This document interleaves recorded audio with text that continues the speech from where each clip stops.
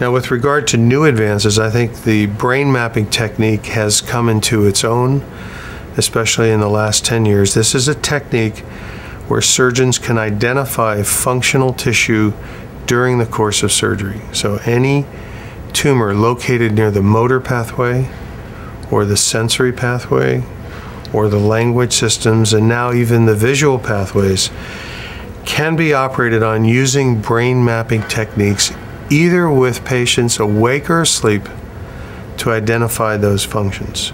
So it's a very relevant question to ask your physician, is this the type of tumor that would be amenable to having a brain mapping operation? And they should explain to you, if the answer is no or yes, what the rationale is for either not using it or using it during the course of surgery. With regard to the brain mapping technique, the essential aspect of it is to use a technique to localize function. So how do we do that? We take a little probe that has a tiny electrical current, and we stimulate the tissue. And that tissue, if it's functional, for example, in the area of the motor system, will cause the opposite hand, for example, to move, or the leg to move. Likewise, if we're near the language pathways, we can stimulate an area of the brain tissue that we think would be important for language.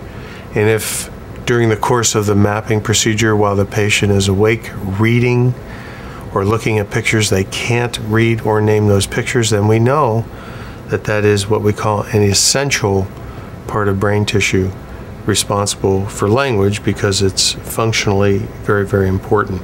So by doing that, we create a brain map, which is essentially a roadmap of the area that we want to remove, as well as the area we want to preserve, so that we know while we're taking the tumor out, we're going to do it safely, and we're not going to remove anything that's functional. And without the brain mapping technique, it can't be done in any other way, even with preoperative functional MRI.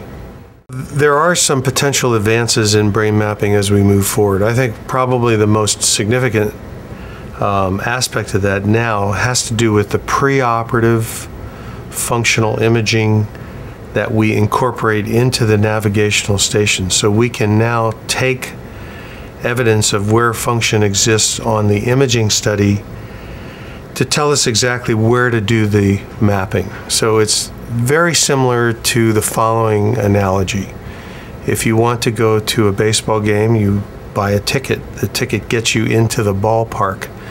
That's what the functional imaging does. It tells you basically where that area is. But on the ticket, you have a seat number, and that number specifies exactly where you are going to find your seat. And so the intraoperative mapping technique tells you exactly where in the ballpark or where within the realm of the brain you're going to find that function. And so one doesn't replace the other. The functional imaging complements the brain mapping.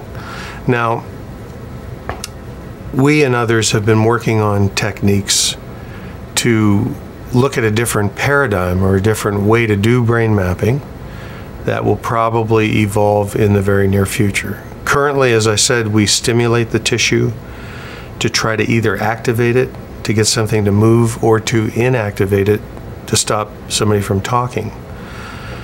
Probably a better way to do that would be to record brainwave activity at the time of that task to see if we can find subtle differences in that activity as a means to localize function even further. And we're working on that, and we've actually done this technique. We've published it, and we think in the next 5 years or so, the field of brain mapping will get even better. But it's pretty good right now, and it gives us really what we need to know.